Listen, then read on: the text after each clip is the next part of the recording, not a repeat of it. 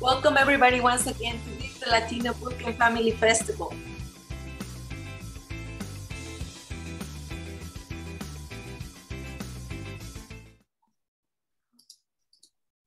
Today we have a lot of things happening. First of all, we're gonna go into a little bit of financials related conversation with Adriana Brunner. She's with MyPoint Credit Union. Then we're gonna get into an Indigenous representation, a storytelling tradition that's with Cathleen, Chilcote, Wallac, with NativeTalk Storytellers. And later we're gonna get a conversation with Congressman Levin. Finally, we're gonna end with Ballet Folklórico. That's with Jaimes, that's gonna be joining us here today. And at the end, we're gonna give a couple raffles of a gift basket and a gift card from a cafecito. All right, so let's get started. First of all, we're gonna have a presentation with Adriana Brunner. She's with my business. She's the business development manager at MyPoint Credit Union, helping individuals, families, and local businesses and everybody in between do more of the things they love. And so the organization has helped members basically for over 70 years. Now, their website, mypointcu.com. All right, let me go ahead and get into the presentation for that.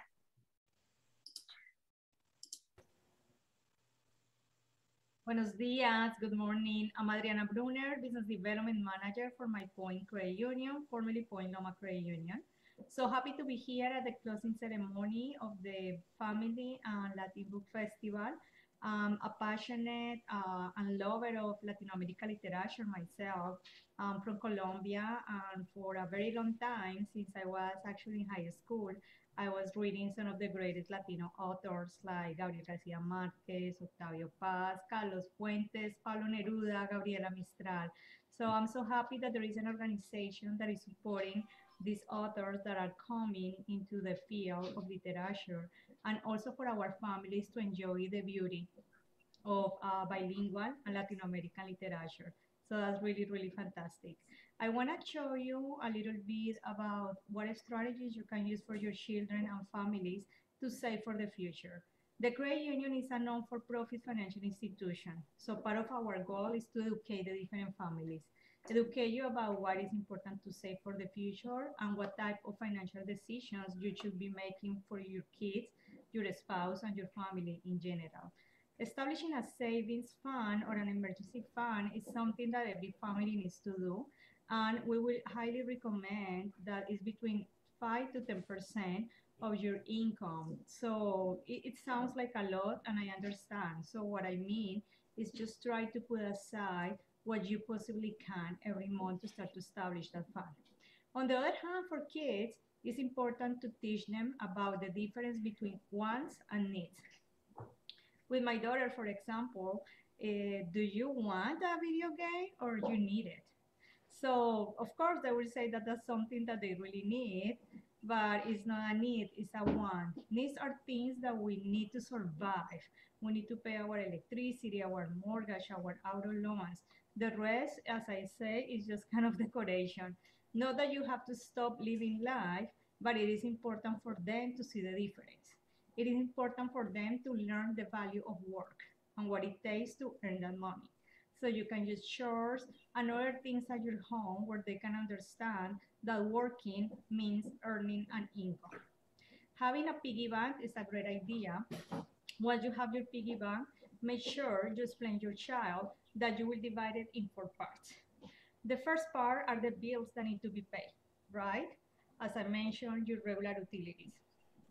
The second part is savings. What are you saving for? What is your goal for savings? Are you going to buy a car in the future? You want to save for college? What are you saving for? The third part that is really interesting is investment. And I always give the example of a lemonade stand. That's actually a form of investment. You need lemons, ice, water, and cups, and you are actually selling a final product that becomes your investment.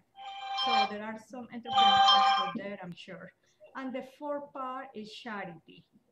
as Latinos, we need to make sure we are giving back to our community. That's actually really, really important. So make sure once you have that piggy bank, you choose them, that there are 4 main items and they need to recognize that. At the credit union, we have different products and services. I invite you to visit us at mypointcu.com. I will quickly share with you our website. It's really interesting because you actually can take a look there with our podcast. We have articles. Here is our learning part. And if you click here with our partner Green Path Financial, it will take you actually to a website where you can learn about budgeting, financial literacy for families, how to buy your first car, and many, many more things. So that's all for me. I want you to enjoy the rest of the festival. If you need to reach out to me, my email address is A as Adriana, Brunner with 2 N's, ABRUNNER, at mypointcu.com. And it's a privilege to be here. Felicidades por este festival tan maravilloso y que disfruten. Hasta luego. Thank you, Adriana, for sharing all that information with us. And before we go into our next session, I just want to mention to everybody that today during the live programming, we are going to have two raffles actually. One is El Cafecito gift card, which we didn't raffle last time at the end of the meeting. So today is going to be the day. And MyPoint Credit Union gift basket. So that's courtesy of MyPoint Credit Union, and you can visit them at mypointcu.com. El Cafecito is located in Vista, California. Therefore, we will have to be local in order to receive that one. But all right, let's get started with our next presenter today. Our next presentation is about Indigenous representation and storytelling tradition. Our presenter, Cathleen Chilcote Wallac, with NativeTalk Storytellers. She is a storyteller, writer, and bilingual elementary school teacher. Through her NativeTalk storytelling presentations, she teaches Native California history and promotes cultural awareness in schools and other venues. Her book, The Gift Basket, and its curriculum guide are used by teachers in San Diego classrooms. Cathleen is involved in teacher education, curriculum development, and finding alternatives to the 4th grade mission project, nativetalk.org. All right. Welcome, Cathleen. Welcome to this session. Please go ahead and, I mentioned a few things, but you're going to probably clarify what is all this about storytelling? What is this tradition that you have going on? It comes back from your ancestors, most likely. Yes. First of all, miyuyam. Hello, everyone. And just one little thing is actually my last name is Wallace with an E. Somehow the E was, so my name is Kathleen Chilcote Wallace, which is fine, but just so you can find me later. And my website is nativetalk.org. So I am Luiseño. We call ourselves also Tahum, which means the people, or Payom Kawichum, which means people of the West. And I am an enrolled member in the San Luis Rey Band of Mission Indians. Our ancestral area is the Oceanside San Luis Rey Valley is where my ancestors had their village. However, the Luiseño people, the territory of the greater Luiseño group runs from about Carlsbad, Encinitas, all the way north to San Juan Capistrano, and then east to the Palomar Mountain and the foothills there. I would also like to acknowledge that there are 4 native groups which are indigenous to San Diego County, and those are the Kumeyaay, the Luiseño, the Cupeño, and the Cahuilla people. And so San Diego County has a very, very rich indigenous culture. And although often when I speak, when I do presentations, we speak about life in the past, long ago. But one thing that I really want people to understand is we are still here. We are still here. We are living in modern times, I often tell my students, I watch Netflix and I enjoy going to In-N-Out for a burger, but I still tell the old stories. We sing our old songs. We still practice basket weaving. We still make our traditional houses called quicha. We do many, many things to preserve our culture and our traditions. And many of us are very involved in language revitalization as well, because there was a time long ago when we were not allowed to speak our language. And so it's very wonderful that today those efforts are blossoming and more people are becoming conversant in their native languages. Now, storytelling is a really important part of Native culture. Our stories carry our history down through generations. Our stories teach us how we need to take care of the earth. Our stories teach us how we need to behave with each other. Our stories teach us about the plants, when to gather, how to care for the plants. And long ago, even when boys and girls misbehaved, they were not scolded or punished, but they were told a story so they would know how to behave the next time. And in fact, that's how I grew up. Right now, even, I am sitting in a little house near the beach in Oceanside that was my grandmother's. This is where I spent a great deal of my childhood. And I was never scolded if I did something I shouldn't do, but I was always had to come into this very room where I am right now, the living room, and I would listen to a story. And that's how I would learn my lesson of how I needed to behave. So I come from a family of storytellers. I spent a great deal of time with my dear, dear grandmother, who was Luceño, my Uncle Andrew, Uncle Andy, who told wonderful, wonderful stories of the animal people. Now, it is said that long before man walked on earth, the animals lived here and they could talk. And so many of our earliest stories feature the animals as the characters. Now, today, we still continue telling those old stories and retelling them.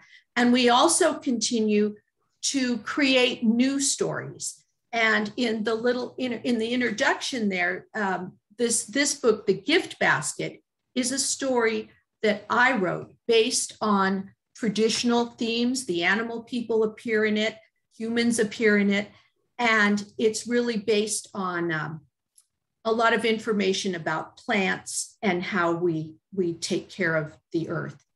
Because when we go out and gather, we never take more than is needed. We always thank the plants for allowing us to gather, and we always leave something for someone the next day. Now, the story I would like to share with you today is a very, very old story, and it's been told on this land in San Diego County and particularly in North County for hundreds and hundreds of years. And this is my own retelling of this wonderful story, and it's called The Man Who Traveled West. Now, it begins with these words, Kalgush kuna, Yamaik Yamaik. Now, Yamaik means long, long ago. Kalgush kuna means I wasn't there. I didn't see it with my own two eyes, but this is what I'm told happened. So, the man who traveled west. Kalgush kuna, Yamaik Yamaik. It was long ago in those early, early days when the first people lived upon this land. And once there was a young Luceño man who was a very good hunter and fisherman. He never took more than he needed, but he always provided plenty of food for his family and his people.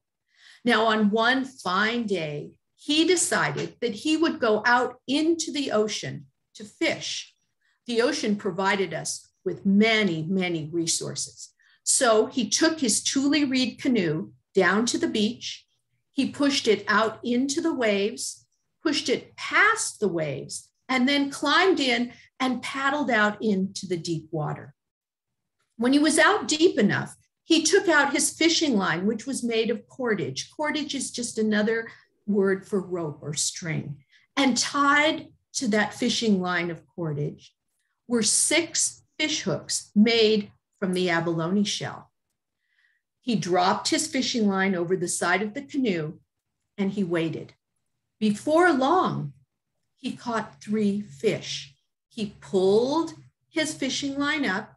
He took the 3 fish off the hooks, put them into the tule reed canoe for safekeeping, and he needed 2 more fish before he returned to the village. So he dropped the fishing line over once again and waited for 2 more fish to bite.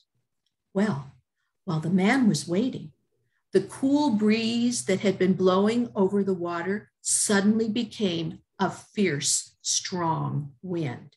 A storm blew in and began to push the man in his canoe across the water, covering many miles. It was pushing him far, far to the west over many hours. All the man could do was hold on to the sides of his tule reed canoe. Eventually, the storm died down and the man could see land in the distance in front of him. He paddled to shore, pulled his boat up onto the beach, and he stood there and looked around. And he realized he was in a place he had never been before. People came out to greet him, and they were strangers. The man had never seen these people before, but he could understand bits of their language, and they were very friendly. And he understood that they were inviting him to stay and to live in their village. And he did so happily for quite some time. Oh, the man helped to hunt and fish. He built and repaired houses. He made tools and bows and arrows. He did many, many things to contribute to the life of the village.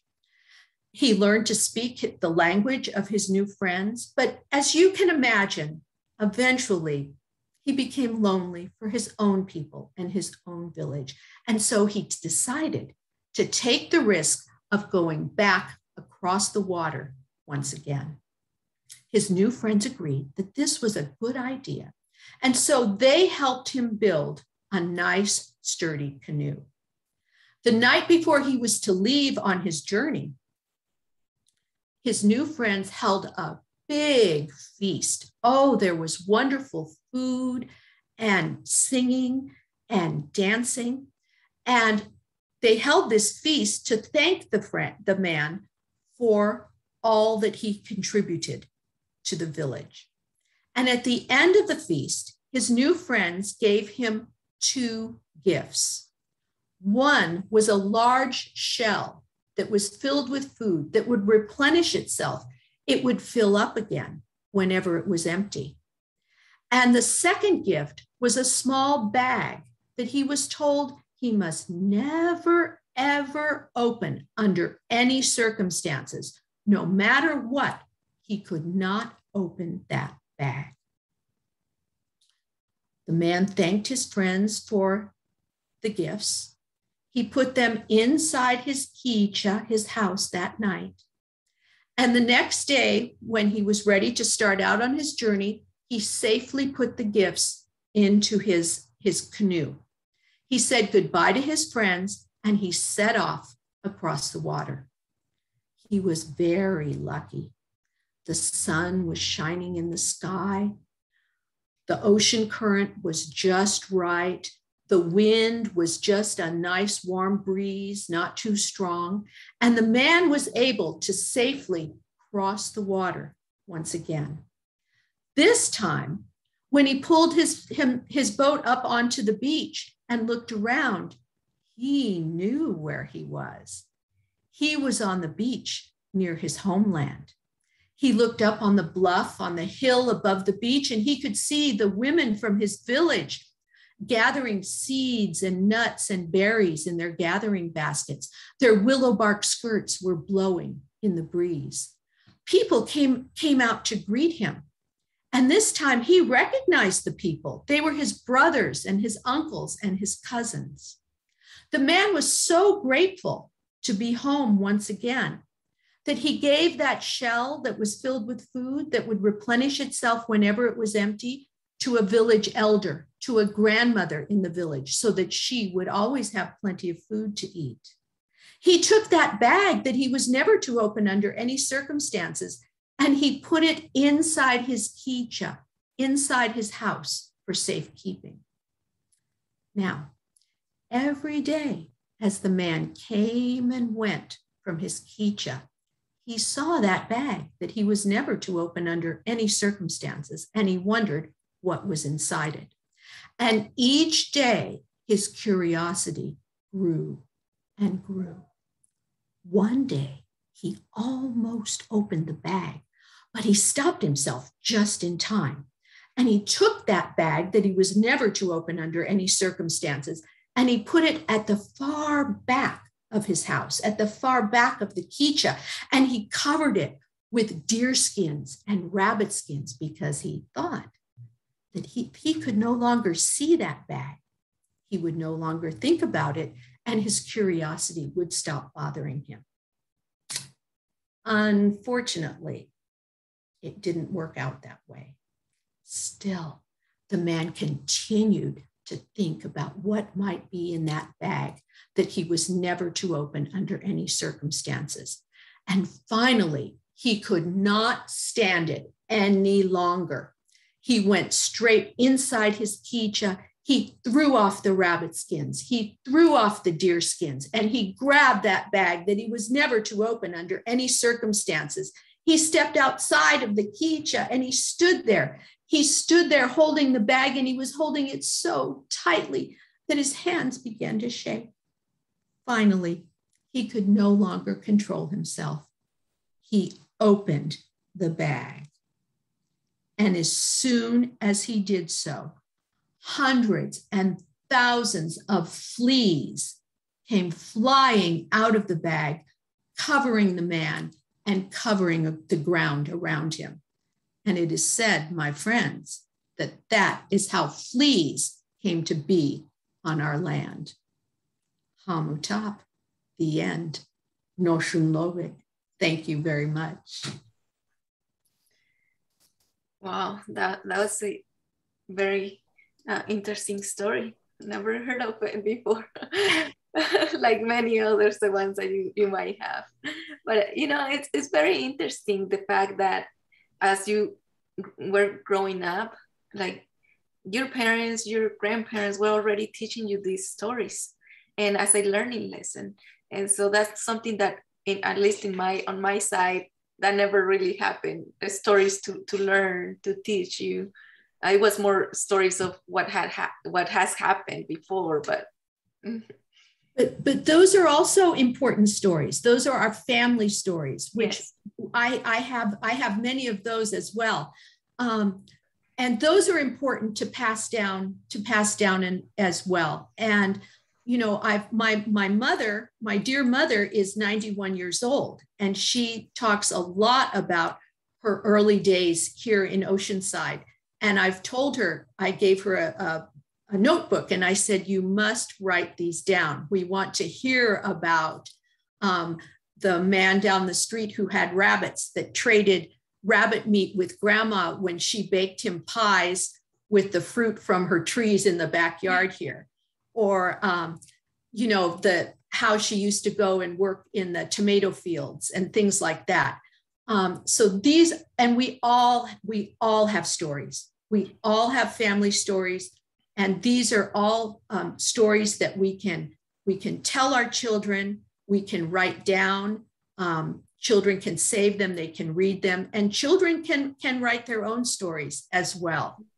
And so, and if anyone in the audience is interested in more, particularly Native American stories, on my website, I have quite an extensive reading list of Native American stories and other information. And just go to the website and click on resources, and it will take you right to the book list. That will be NativeTalk.org. That is correct.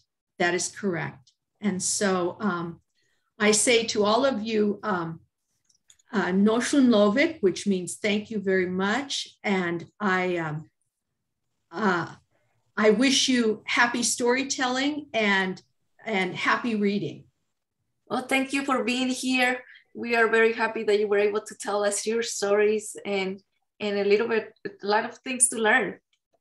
Yes, there's always a lot to learn, and books are the best place to start.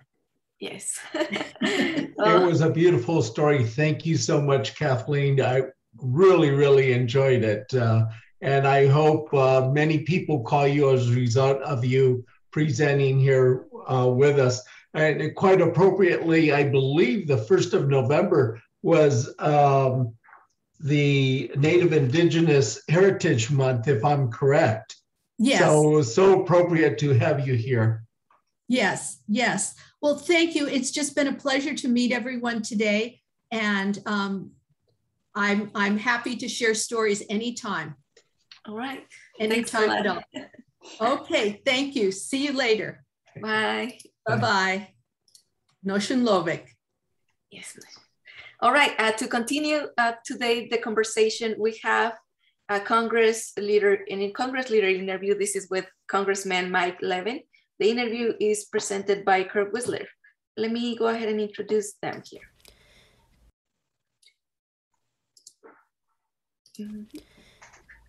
Congressman Mike Levin represents California's 49th Congressional District, which includes North County, San Diego, and South Orange County.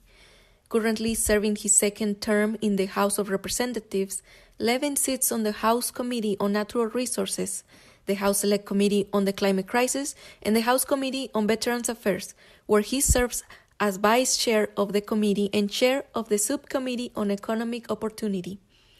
Levin was raised in South Orange County. He went on to study at Stanford University and later attended Duke University School of Law. Prior to being elected to Congress in 2018, Levin fought for climate action while working as an environmental attorney. He also served on the board of the Center for Sustainable Energy and co-founded Sustain OC, helping accelerate the transition toward more sustainable power generation and transportation alternatives. Throughout his career, Levin has been a passionate leader on environmental protection, clean energy, and combating climate change.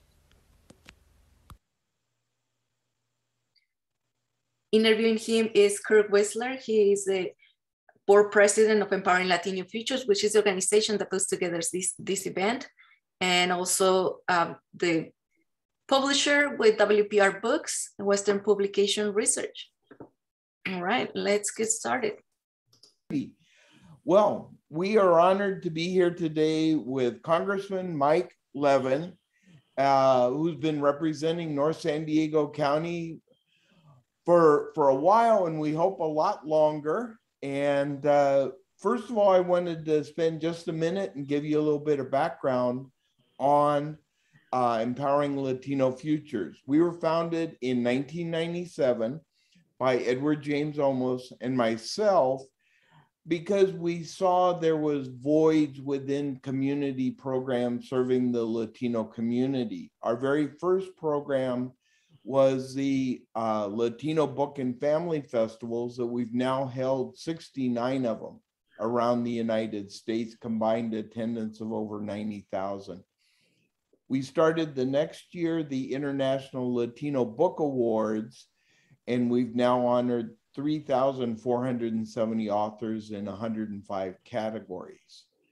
And we also do the National Latino and American Indian Scholarship Directory that has just under $1 billion in resources and has been used by 182,000 students across the US. My background, I was the founding president of the National Association of Hispanic Publications, newspapers and magazines back in 1982.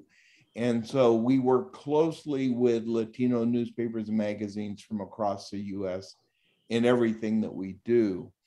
And then also just serving North County with our education begins in the home. We've distributed over 160,000 books to underserved kids.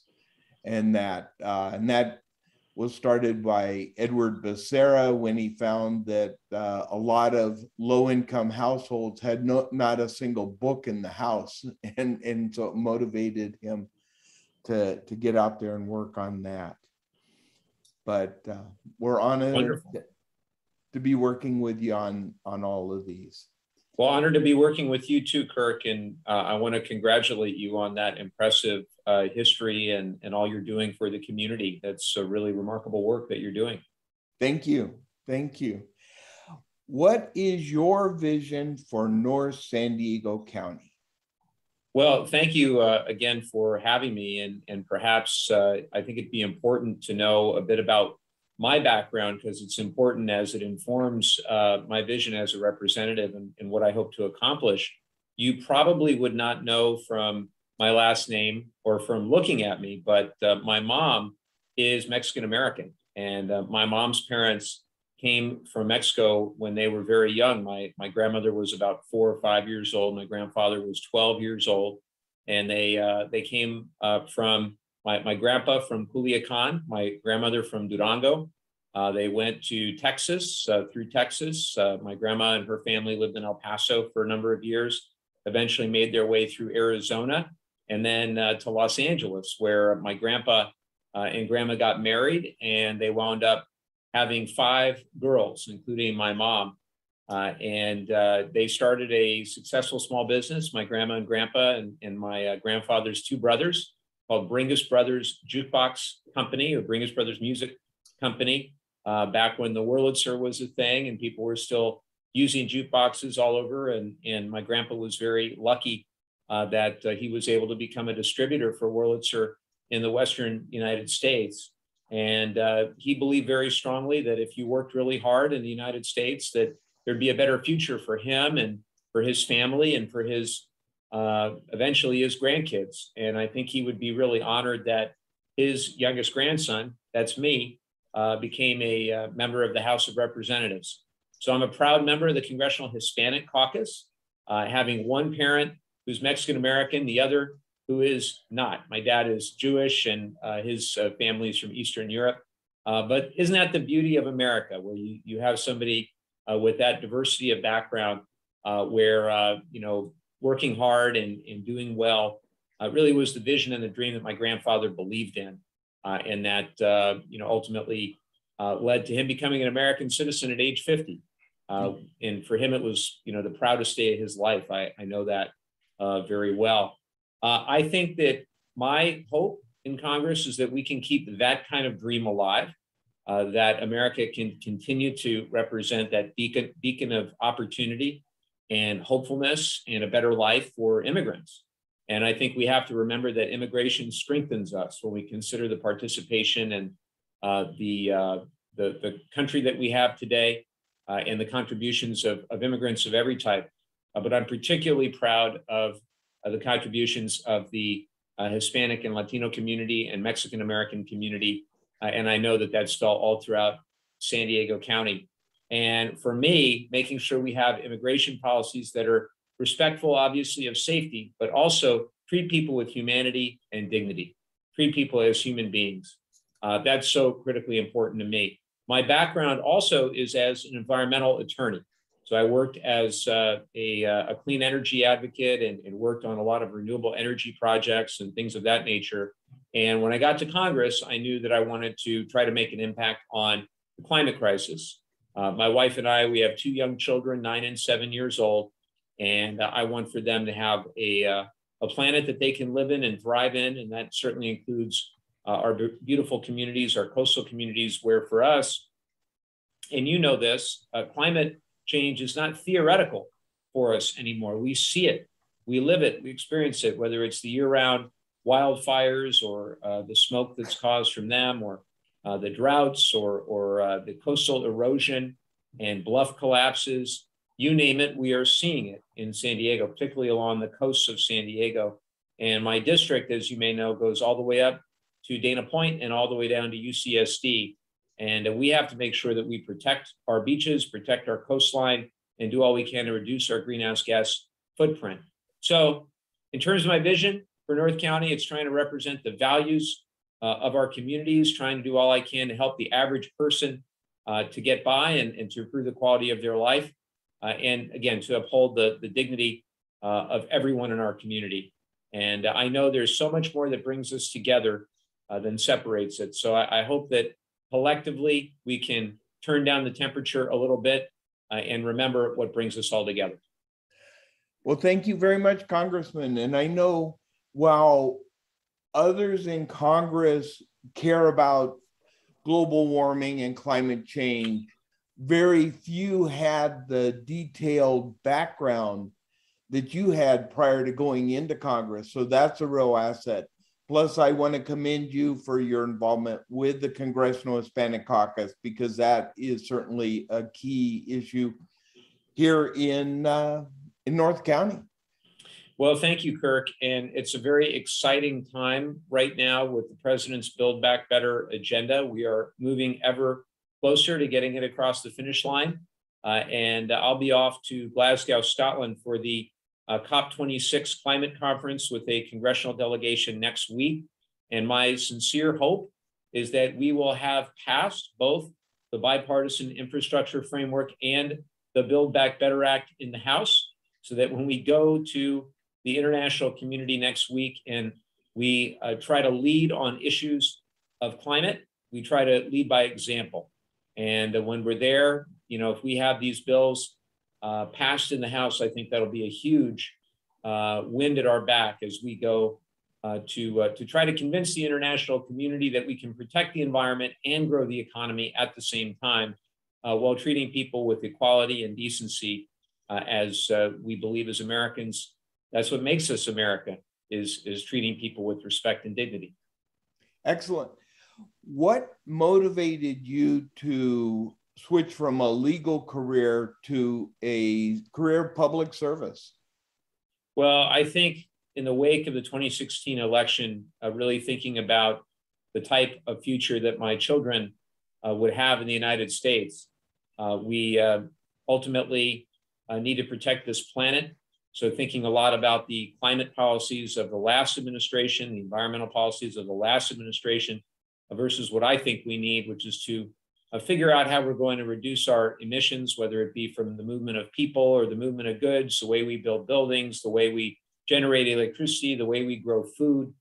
We have to think it all through and dramatically reduce our greenhouse gas footprint, along with emissions of things like methane and other short-lived climate pollutants. So thinking about the future my kids are going to someday, and their kids are going to someday inherit, and then thinking about the strength of our democracy and our democratic institutions, knowing that in my mind, the last president did need a check on how he was operating. And I think that we did that after the 2018 election. Now, of course, it's working very hard with the new administration on this Build Back Better agenda, trying to do all we can on climate, all we can on healthcare and childcare, and also getting the hard infrastructure, the roads, bridges, water, broadband, all of that across the finish line as well, helping get our economy back on track to full employment.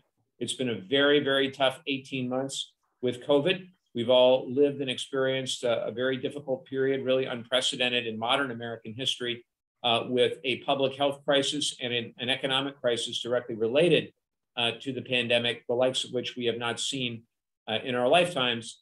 And we have to be prepared for the bumpy ride that has created in terms of our economic recovery. But I think that the policies that we're putting forth right now will get us on track to full employment. I do think that my hope by the end of next year, we'll be back to where we were in terms of the employment situation. And also that some of the near-term things we're seeing, like inflation and supply chain issues, that those will be transitory in nature, and that we'll get back on track and have a much better 2022. What are some of the federal programs specifically benefiting North County Latinos? Oh my goodness. Well, I think if you look at the Build Back Better Act itself, that you can break it down into three buckets. So climate, healthcare, childcare. So for climate, there's $555 billion in the legislation and it impacts everybody, not just the Latino community. But if you're interested in putting solar on your roof, or buying an electric vehicle for your next vehicle, or if you have a business and you're thinking about alternative power generation, it will dramatically improve the economics of those decisions. For example, for electric vehicles, a $12,500 rebate for your next vehicle purchase, just as one example. When it comes to our childcare and our children, the Build Back Better Act says that if you make under $300,000 a year, that childcare will not cost any more than 7% of your income, which is a huge, huge deal. We know a lot of people want to go back into the workforce, but childcare has been a significant hurdle in that regard. Also, the further extension of the child tax credit, you might know as part of the American Rescue Plan, parents have been receiving a monthly check. Those checks will continue for another year. And then I'm really excited about this, Kirk. For the first time in American history, we will have universal preschool for 3- and 4-year-olds because of the Build Back Better Act.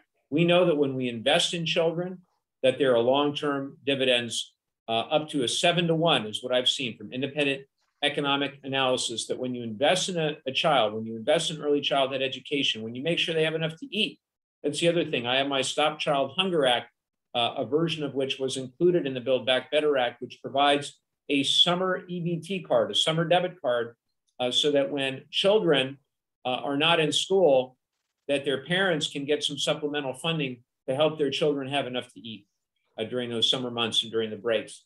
So that's everything with regard to children. Then with regard to healthcare, major provisions to expand upon the Affordable Care Act to make sure that the Affordable Care Act premiums are as inexpensive as possible for everybody that wants to sign up. And I would highly encourage anybody watching this, if they don't have health insurance or they're interested in Covered California, which is our state exchange, go to coveredca.com and you might be able to get health insurance for basically for no monthly premium. And highly encourage that. So all of the above in the Build Back Better Act, and then in the bipartisan infrastructure bill, again, our roads, our bridges, our water infrastructure, our broadband. We saw during the pandemic just how many students did not have high-speed internet. Very tough to work from home or study from home if you don't have high-speed internet. And the bipartisan infrastructure bill goes a long way towards filling the gap for people that do not have high-speed internet.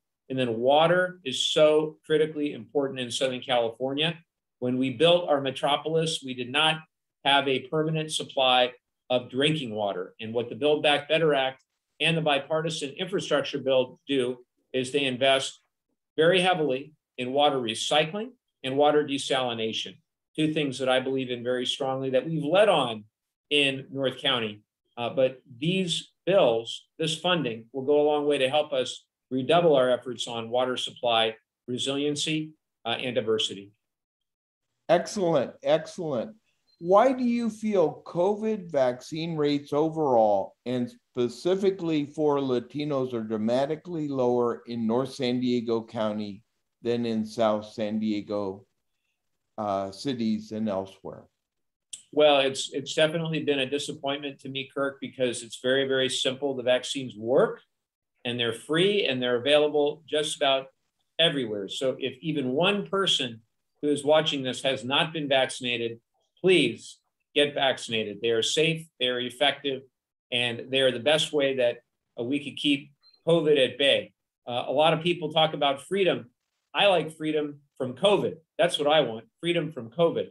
And the easiest way to do that is if we get vaccinated. Now, in terms of the discrepancy between North County and South County, I can tell you that it isn't for a lack of effort from our friends, whether it be the community clinics, like Vista Community Clinic or True Care. They are working overtime and they are trying very, very hard. But I do think to an extent, it's because of the decentralized nature of North County. You've got a lot of different jurisdictions, different cities and so forth. But I can guarantee you that that piece in the UT definitely opened a lot of eyes, and they're going to redouble their efforts at the county and do everything they can to get everybody vaccinated as quickly as they can. Excellent, excellent. once we get past COVID, past the bills being the current bills in the House and Senate, all that gets resolved, what would be your key goals related to the Latino community going forward?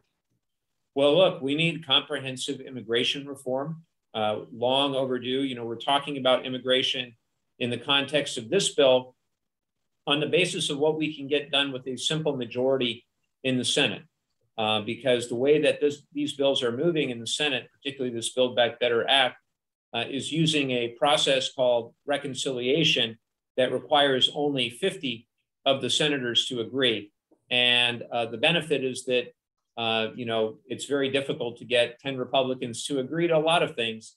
But with regard to immigration, it limits what we can do because it's only, reconciliation is only designed, I don't want to go too far into the weeds, but I'll just say, it's only designed for things that are directly related to taxation and revenue.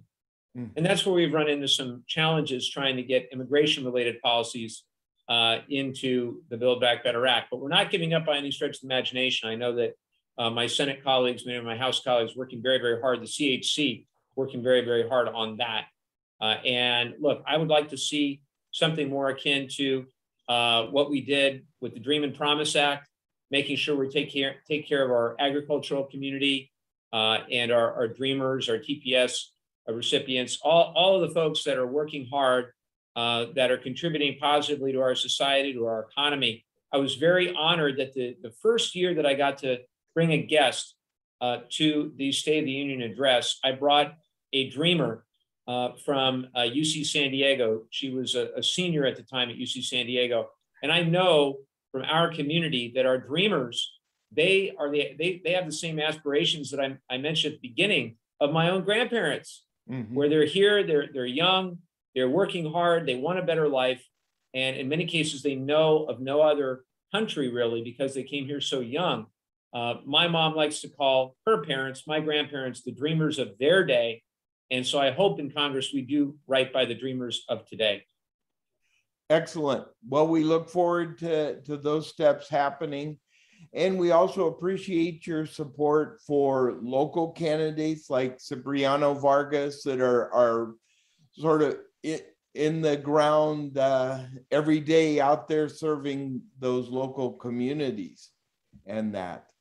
Well, thank you very much for having me. Been a great discussion. Yeah, and once things go back to normal and we have our Latino Book and Family Festivals in person, we will certainly be sending out an invite to you. Thank you so much, Kirk. Great to be with you. Thank you very, very much. Okay. All right, so thank you for staying here to this presentation. Now, let's get started with our following presentation after we have here related to Ballet Folklórico. Allow me to... Our next presentation relates to Ballet Folklórico Performing Arts. Tierra, Caliente Academy was founded in October 2004 as a non-profit organization with the mission of using the cultural arts for outreach and development in our community. It was founded by director and instructor Jose Jaimes, whose prior experience with nonprofits and the arts in only 5 years has helped brand Tierra Caliente Academy into one of the strongest academies in the county. The art of folk dance, Baile Folklórico, Danza Folklórica, is not a hobby.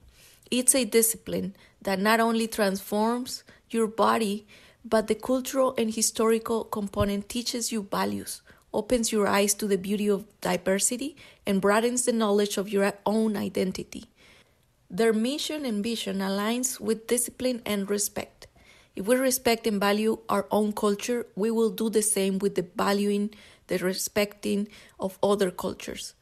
And if we are disciplined in rehearsal and the stage, that discipline transfers to all academics and our community work, cultivating education through the arts. academytc.org. All right, there you go. Thank you, Jose, for joining us here today with for the Latino Book and Family Festival. I see that probably I had an outdated draft. It's not been 5 years, is it? Well, no, I think that was from last year. So it's now we're in our 7th year. Wow. So time goes by really fast. So, you know, but it is what it is, I guess. You have a lot of materials in the back. That's all the dressing and all of that, huh? I'm actually here at the studio, and you might hear in the background that they're actually rehearsing. So you hear people, you know, stamping and then some music. And this is the office where we store everything that has to do with the show, you know, like the accessories, the costumes. If you see, there's more costumes over there. Wow. There's more over here. Oh, welcome. Well, thank you for you know, accepting the invitation to be here today. Thank you for inviting me. We're delighted to have you here, Jose. You are one of the great leaders of North County. Well, coming from you, Edward, that's such a compliment, because, you know, you do so much for our community that, you know, thank you for that. Thanks. All right, so allow us to hear from you. What is it that you do? Tell us on your own words, basically your mission and all of the effort. How does a academy like Tierra Caliente helps the students and the parents? Because I know parents are the ones joining there too, not just the children. Yeah, definitely. I guess, you know, to put that in a couple words, I can talk about, you know, how the academy started, and then, you know, which obviously aligns with the mission. So for that, I would have to kind of touch the subject of Ballet Folklórico, or the folklorico component in our community, the before, the now, and the after. Right. So before, you know, when I was just a dancer, you know, taking my first steps, learning about the culture, the music, you know, the dancing, it was more of a hobby. So everybody saw it in our community kind of like a hobby. You know, it was something that came and went. You know, you would see folklorico dancing here, you would see folklorico dancing over there, but that was just part of the entertainment, or that was, you know, something nice to look at, you know, especially little kids in costumes. You know, the cute factor kicked in. You know, like even if the steps and the choreography was all over the place, it didn't matter, because, you know, they look cute. So that was before. So Tierra Caliente Academy of Arts came in 2014 with a proposal for the folklorico community, basically saying, you know, it's nice that we have that cultural component in our community, but we have to take another step. You know, dance, when you compare folklorico to, for example, classical ballet, jazz, tap, you know, those dance are categorized as a discipline. And then you have folklorico, and it is a hobby. But actually, you know, if you go to actually the roots of folklorico, it is a discipline. And besides the discipline, you know, it tells the story of us as Mexicans. If you talk in folklore mexicano, it talks, you know, it's the history of us. So the history of us, those roots are not a hobby. You know, they have way more importance than that. So then in 2014, you know, we drafted all the models, the proposals, and, you know, and converted Tierra Caliente Academy into a 501c3 nonprofit. And our mission is to go out in the community and teach the importance of the arts, maybe through dance, maybe to music, maybe through song, but basically let the community share that and teach that to the community as a discipline. Meaning that, you know, we want their commitment, we want their support, we want them to look at the cultural arts as something that is part of us. Because bottom line, the cultural arts are the heart of a community. So if you put it, you know, if you put that love or that passion into the heart of a community, and then the community thrives, right? More music, more dance, more acceptance, you know, more unity. So that was 2014, you know, so obviously now 7 years later, we're building onto the future of the representation of folklorico. And as an example, I'm gonna put one, which is the Folklórico Dance Festival that we have every year. we just celebrated our 4th festival back in July. When things started to open, we took the advantage, of that flexibility to be able to hold a festival, and we had the festival in July. Our next festival, which is going to be the 5th one, is in February at the California Centers for the Arts Escondido. And the idea for that festival is for it to be a platform where a lot of the directors, a lot of the instructors, a lot of the dancers' families, basically the Folklórico community, to come together to one space, which is the California Center for the Arts Escondido, and celebrate our culture.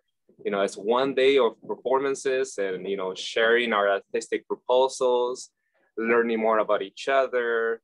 And even though we all have, different ideas when it comes to what we put on stage or our artistic proposals, it does not matter, because at the end of the day, we all represent the same thing, which is Mexico, right? Or the folklorico component or the cultural component of what Mexico is.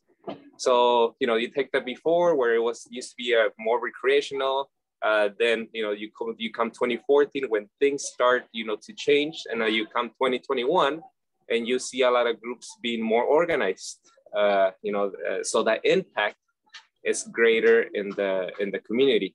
And that's not to mention the impact that happens with the actual students, where once folklorico is seen as a discipline, then you have, for example, the students, the dancers, be more proactive. They're working harder. They're setting and achieving goals. They're learning how to work well with others, work together, be creative, think out of the box, be proactive, be leaders, self-initiative, all that. I mean, and there's a whole bunch of more things that I can, a long list that Folklórico, gives as a discipline to the students. So when you see it as a community impact, then you have that, right? That discipline and respect that goes onto the community and the representation of our cultural arts. And then individually, then you see that impact of those students who are growing stronger, and more confident on themselves. So I guess that was kind of like I said it was gonna be in a few words, but I guess it was more than that. But it kind of aligns with the mission of taking our cultural arts out there and sharing it with the community. Well, it requires a lot more words to explain that. So thank you for that explanation. And I know you sent me a video. Would you like me to share it now? Sure. Let me give an intro to that video. Okay. We have our, in the academy, we have a lot of programs we start at 7 years old. So at 7 to 9, with that class, that program, 7 to 9, we have we have beginners, intermediates, advanced. When you come to teenagers, we have different levels. When you come to adults, we have different levels. And also we have our 35 plus group where we have a lot of grandmas practicing and performing folklorico. So specifically our youth program, we took a couple of the girls and we asked them, what are the arts in your own words? We didn't want to give them a script. We told them we want to make a video, and you would have to, that's your homework. Think about what the arts mean to you. And then basically that's your script, right? You write your own script, and then we put together a video. So that only shows the impact that once, especially when, pre-teens, teenage years, those are the toughest, because, kids are still, they're at that phase where they're finding themselves. So, so if you are able to take those pre-teens and teenagers and make them fall in love with their culture, then it's like, then you have them. Then you have a student who's striving to do better through the arts. So that's kind of what the video is kind of about, the cultural arts and diversity in their own words. So if you want to play it. All right. And after that, we're going to go into the question with Arthur. All right. Okay. Let's go ahead.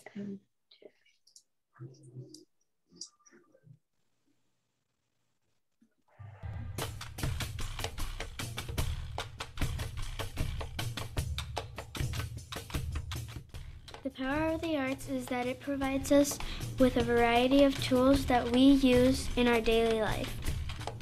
It teaches me how to be creative.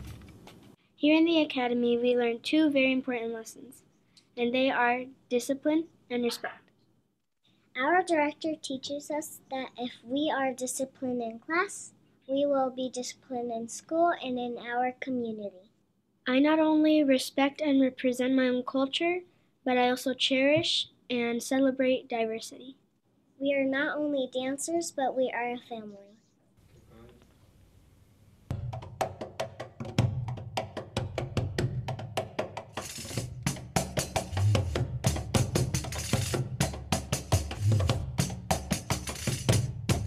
Discipline, respect, self-confidence, to be proactive, think out of the box, set and achieve goals, work well with others, work hard, work together.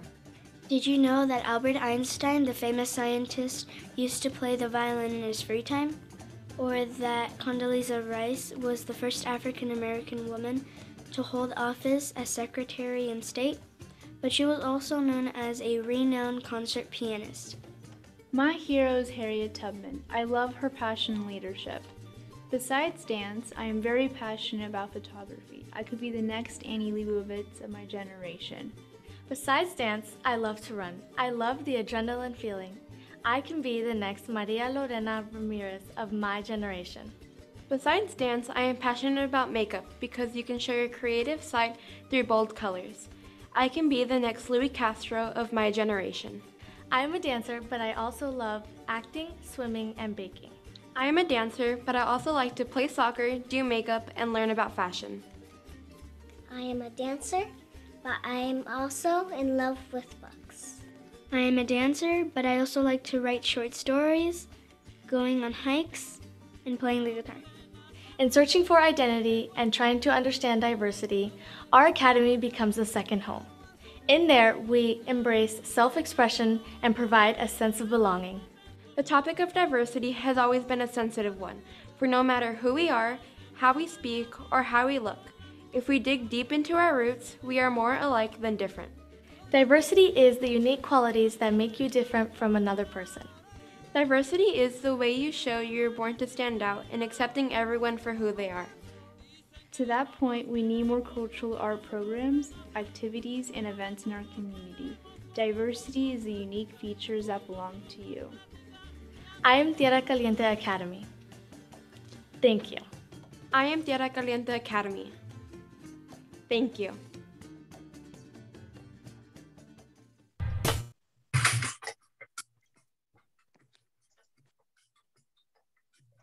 Wow, that was powerful, Jose, for a young under 10, right?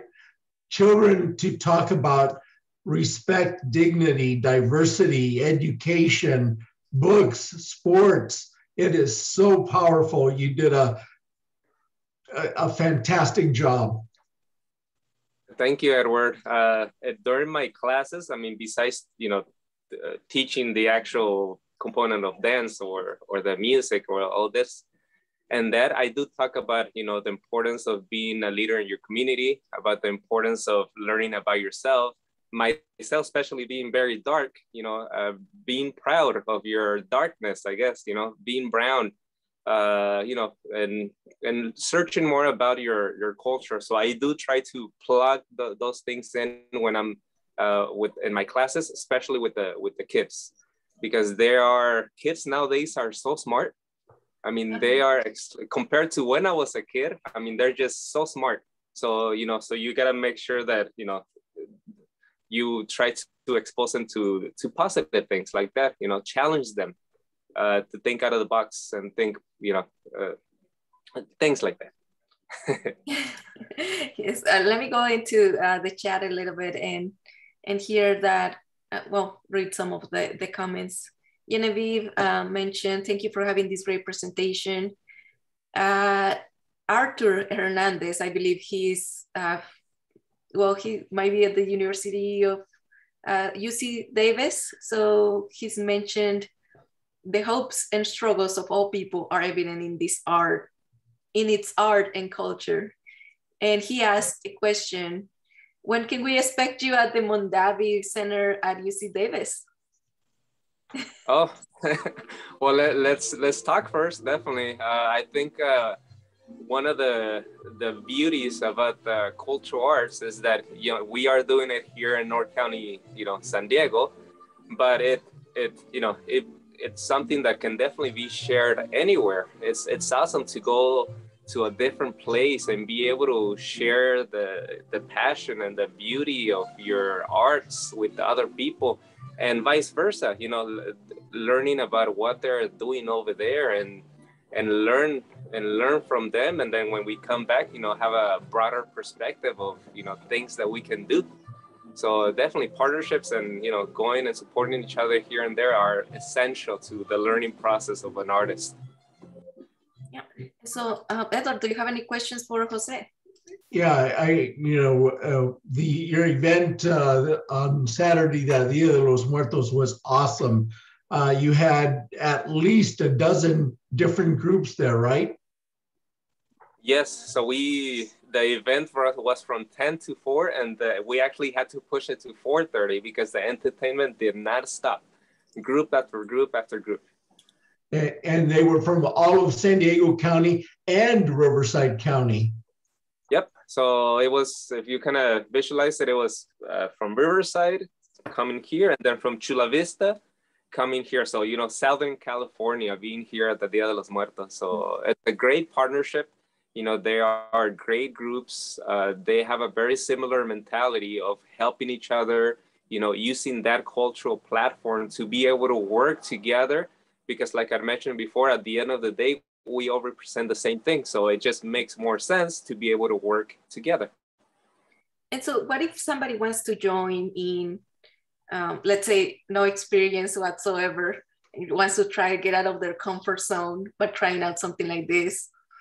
I'm not saying it's me, but just bringing it up. Then what's the process for that? Yeah, so that's why we have the beginner classes. We at every age level or age, 7 to 9, 10 to 12, the 12 to 15, the 16 plus, and the 35 plus. We have beginner classes at those age levels because it's hard. Talking about Folklórico, in the past, everybody was together. You had the dancer along with the beginner, so the beginner felt overwhelmed or felt like they didn't fit in, so eventually you lost them. So with us, they start at the same level as everybody else, and we open the academy registrations twice a year. So we are year round, but we go by semester system. So January to June, and then July to December. So we go by semester system, and registrations are basically either at the beginning of the year or in the summer. So just look into our, if you have social media, look into, check out our social media, and you'll start seeing announcements once we have the open registrations. All right, sounds good. I have in the chat some comments there, and I see that, well, I'm not sure if, Arthur Hernandez, he mentioned he's a family nurse practitioner. And so Alma, she's from San Diego here. Genevieve mentioned, thank you, Jose. I'm so proud of you. The youth of today do not know our own culture, I would say. Through your presentation, cannot only tell the history, but also through dance, visual arts. Congratulations. There you go. And more information about the Academy Tierra Caliente, you can go to academytc.org. There you go. And Jose, you are located in Vista, correct? Yes, we have our studio in Vista. Oh, okay. On Santa Fe Avenue, right? Yes, 1011 South Santa Fe. Yeah, and if you're driving on Santa Fe's storefront, so you'll see the signs right away that says Tierra Caliente Academy. So yeah, come and check it out.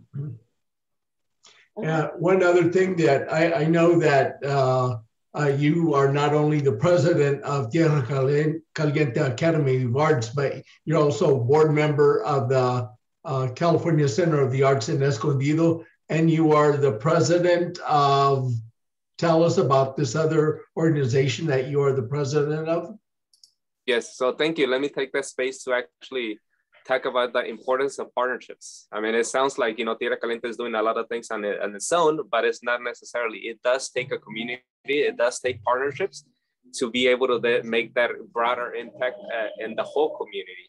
So I am on the board of trustees for the California Center for the Arts Escondido, and I'm also president for Folklórico San Diego Alliance, and very proud member of Route 78 Rotary Club. So I am a Rotarian, you know, same as Edward.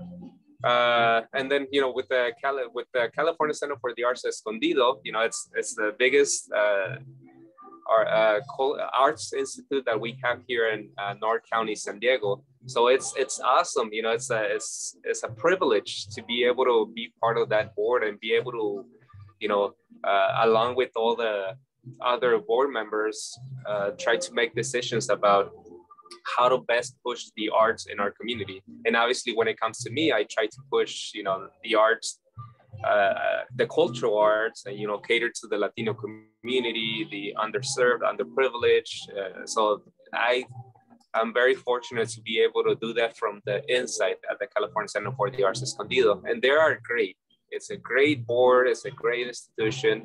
You know, I would say go into their website, you know, learn more about them, because they make a huge impact in our community. They made a huge impact on me. So, and now that's why I say it's a privilege to be able to be there myself. Then Folklórico San Diego Alliance is an organization only for folklorico dance directors. So it's specifically for them. So that's where it comes to play that, you know, we are all working together to build that platform from which we can all work together. So, and Folklórico San Diego Alliance, we do have the directors from, you know, Riverside, all the way to Chula Vista. And that's why we kind of cater to Southern California.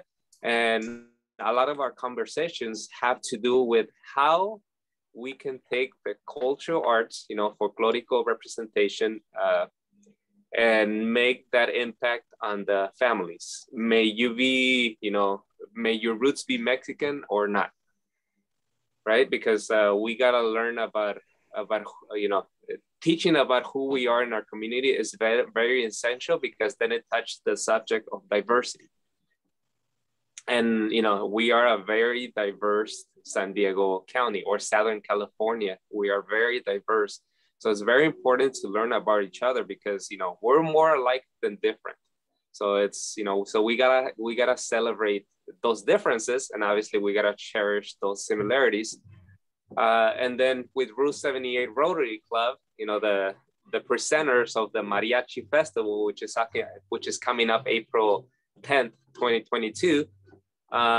You know, they've also been a great partner, because they understand the importance of you know, Route 70, a Rotary Club supporting the community, specifically the cultural arts.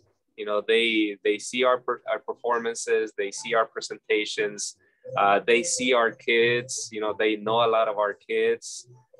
So it's awesome how they, you know, they go into the community and learn more about them in a grassroots approach, you know, being there. Because one thing is to be behind a desk and see the videos, you know, see the photos and see it, but it's a very different thing going out there in our community and being there, you know, with everybody. That grassroots approach where we learn more about each other and learn more about how to best help each other. Oh yeah, so then that's Tierra Caliente Academy of Arts, California Center for the Arts Escondido, Folklórico San Diego Alliance, and Route 78 Rotary Club. Sounds like a lot, but we all work in the same vision. I guess we all have a very similar vision, so it all kind of works together. It's like a puzzle that fits perfectly. All right. Very well said. One more question in the chat from Arthur Hernandez. And by the way, Arthur, if you can send us your email to the host and panelist. That way we can, Jose Jaimes can, probably you both can be in contact, and hopefully one day he can go with his group over there and have a performance there. I'm not sure, I'm just not making promises here. All right, so he mentions, I'm so glad to be on this Zoom presentation.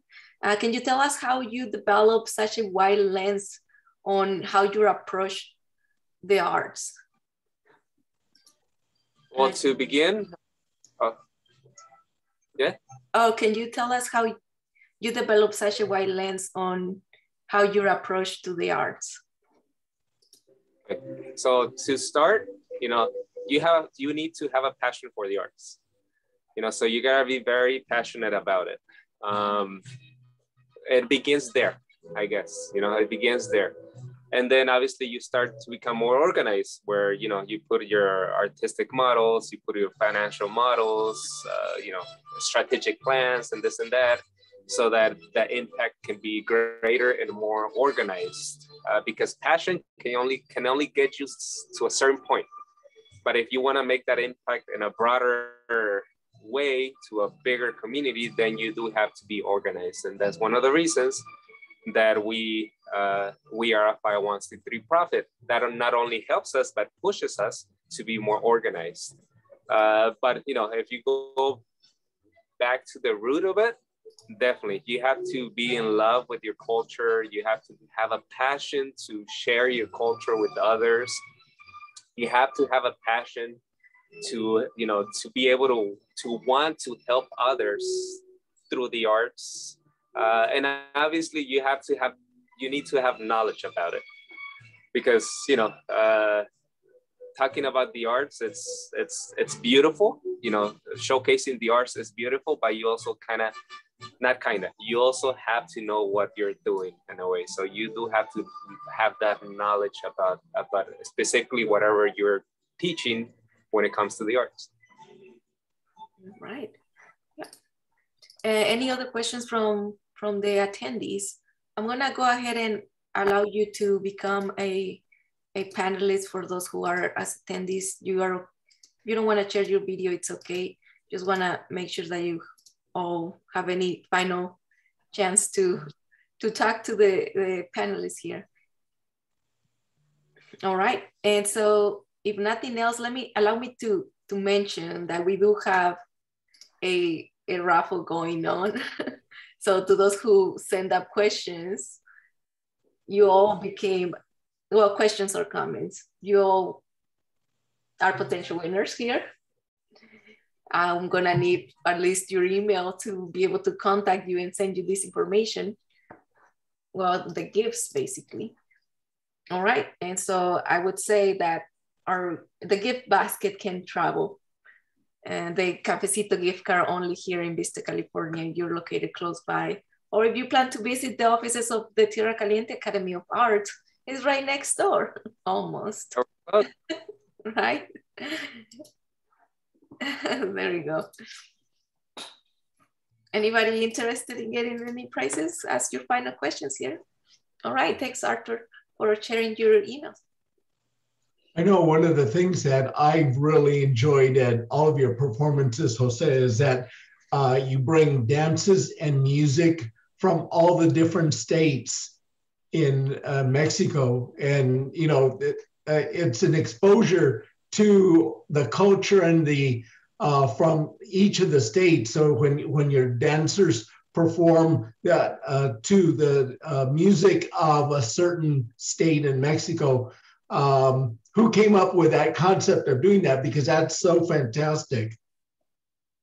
Yeah, so that's when we were putting together our artistic model. You know, talking about the old days in Folklórico, you always saw Jalisco, for example. You always saw Veracruz. That's all you saw. So when we decided to in 2014 to make that greater impact, specifically in this case, the artistic impact, we started to make relationships, you know, with instructors from Mexico. So we a couple times a year, we do bring instructors from Mexico so that not only our instructors or myself, but our students can learn about, you know, there's so many things to learn about Mexico when it comes to dance and music. I mean, it's enormous, you know, there's just so much. So, so we try to implement that in our programs, where it's not only the popular regions, you know, learn about, you know, all the way from Yucatan, you know, all the way to the south from Yucatan, Campeche, or, you know, the influence that we have close to us, which is like Chihuahua, or you go to the center of the Republic, like Guerrero, Oaxaca, you know, even Mexico City has their, you know, their dances. So trying to, I guess, it does take an investment. It does take time to, you know, to learn about all those different dances. But it's worth it, because when we showcase them here in our community, you know, I think we make a greater impact, because, for example, when we perform Campeche or Yucatan, people come to us and say, you know what, I'm from Campeche and I'm from Yucatan, and it's been forever since I saw some of my dances performed here, because I always see Jalisco, for example, right? So it's awesome, you know, to be able to bring that representation of people who are not over there anymore, who are here now and have not been able to see their dances or their music in the longest time. So that in itself is a very positive impact. Yes, it is. So if someone were wanting to help you as far as monetary donation, because you are a 501c3, how could they donate money to your organization? Yeah, there's two ways to go about it. The first one, you can visit our website, and there's actually a Giving tab. And you can go to the Giving tab, learn a little bit more about us. We actually have a video there that talks about, you know, how you can give back. So we have a couple of videos on our website. That's, you know, that's the indirect way that you can maybe, you know, you can approach the Academy by, you know, doing a small donation. But then the second one, which I personally think is the best one, let's have a conversation. You know, let's me and you sit down so that I can, so that you can learn about the Academy. I can also learn about you, and we can learn about how we can best help each other.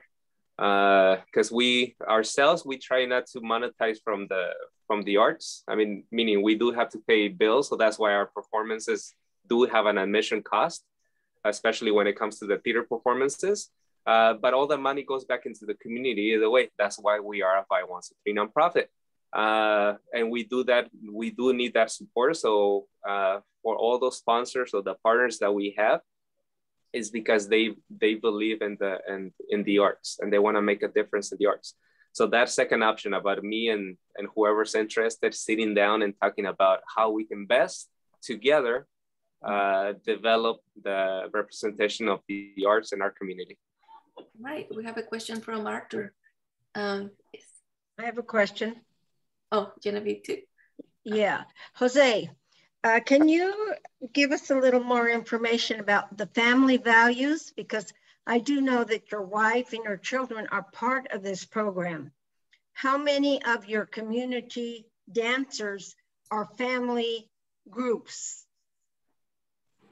Yes, we actually do have a lot of families. I can think of 3 families where the mom dances in our 35 plus group, and then they have 1 or 2 or even 3 other kids in our different programs. So then it becomes a family activity, but more than that, it's kind of like a family bonding, where, you know, if you take the component of the arts, it teaches values, it teaches, you know, that bonding, and in my case, especially with my daughters who have grown up in the arts, I would like to think that through the arts, I'm providing them the tools so that, you know, so that when they start making their own steps, they have a better chance at the world.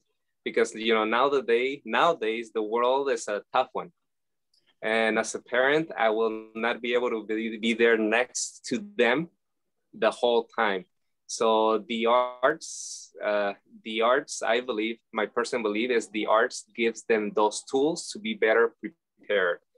And then, you know, bottom line, if I have a product, which is the arts, and I don't have my family, you know, taking advantage of that product, then there's a problem, right? So I myself have the deepest belief in that the arts make a difference, not only in your kids, not only as a family, but as a whole. I don't know if that answers your question, Genevieve. And as a side note, thank you for always supporting.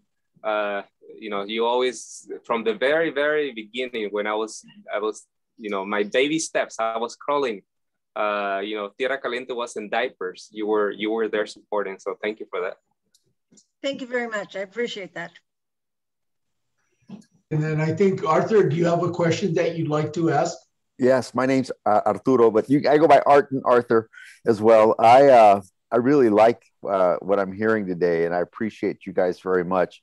The question, I've been a sponsor to a group, not all the time, but I do supply some money to a group in San Pablo up here in the Bay Area, and it's called I can't say their name exactly right, so Los Senzontlis, I think it's called.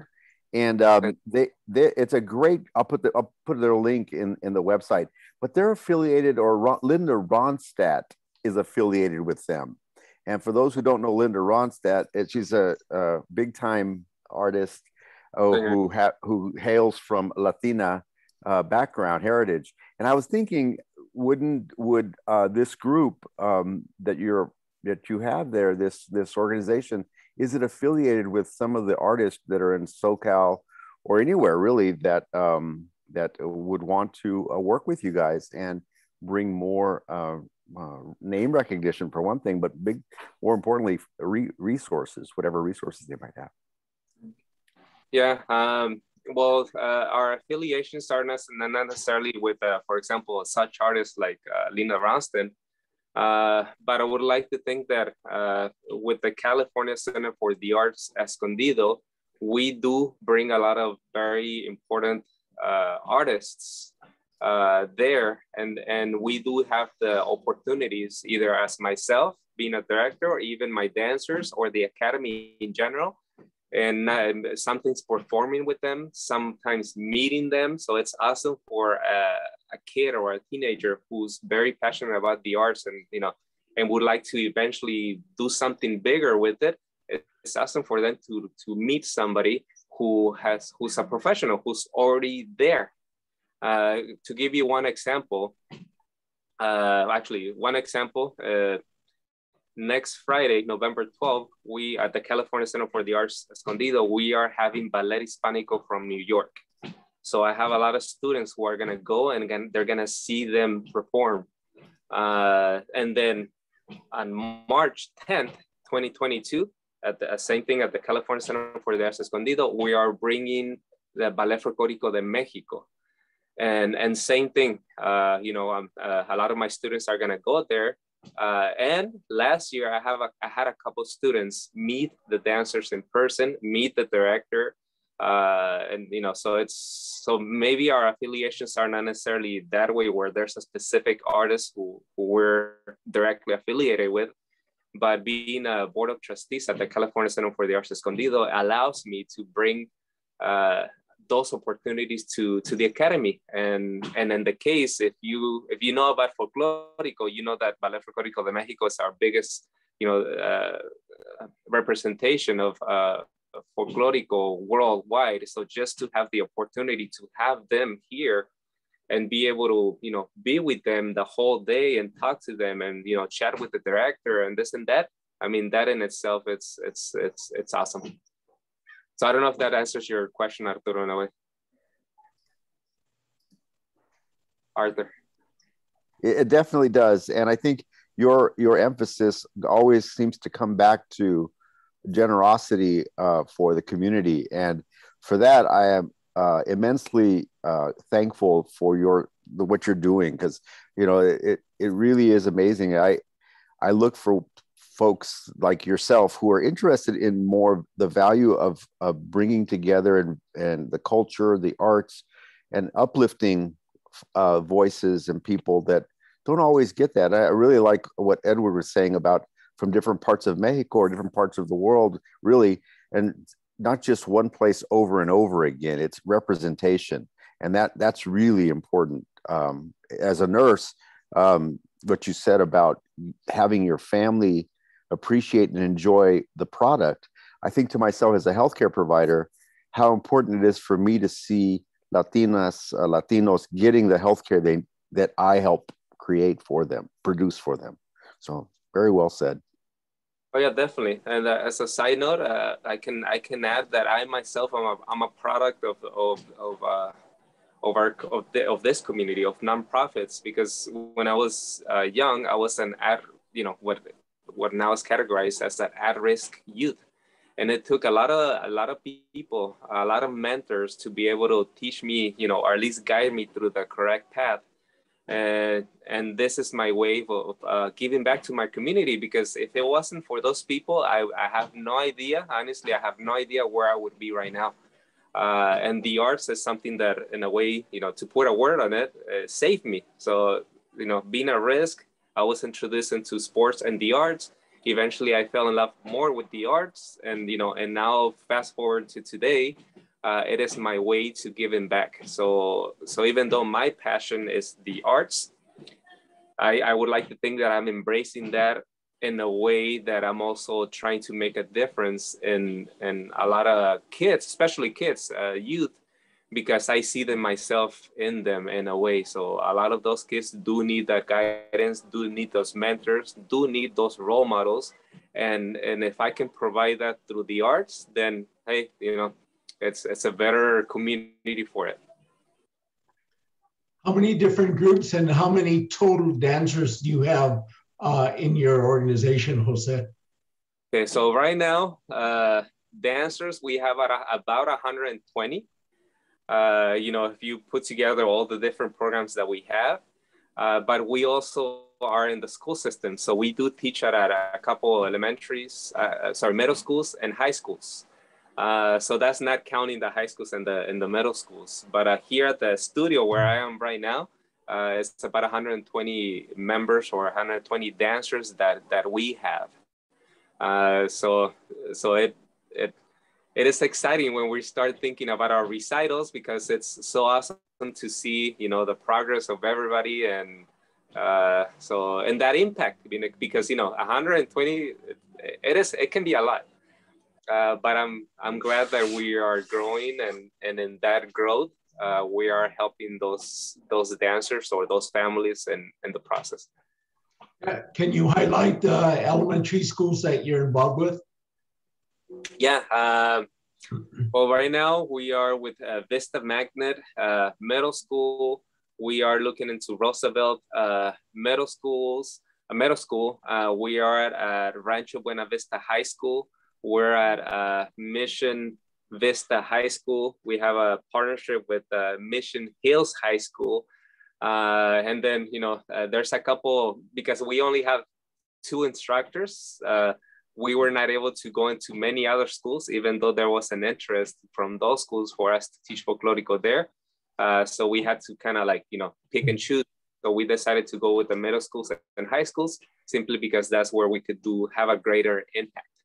More on the discipline part of dance, but yeah, I mean, and in general, Vista Unified, I guess we have a great relationship with Vista Unified. So and I'm glad that they do appreciate the arts, and in our case, Folklórico. Right. So I'm very thankful that you were able to join us here, Jose, Jaimes, and just want to make a quick announcement. Arthur, you're the winner for the gift basket. We're going to be contacting you on that. And Genevieve, you're the winner for El Cafecito gift card. So congratulations for that. Thank you. All right. Any final thoughts from anybody before we go ahead and, I mean, the discussion can continue, of course, but I don't want to take other people's time. And we have somebody who's going to go rehearsal too. That's Jose. I just want to say it's what Jaimes said about the diapers part, and Genevieve was there when the organization was in diapers. And I'm thinking about the astronauts that are in space right now in diapers. And I thought to myself, there'll be a time in the future that I'm a nurse, I'm a bedside nurse, and I've changed a lot of diapers on a lot of people over the years, 20 years of this. I have to say, we all need help every so often, and what goes around comes around.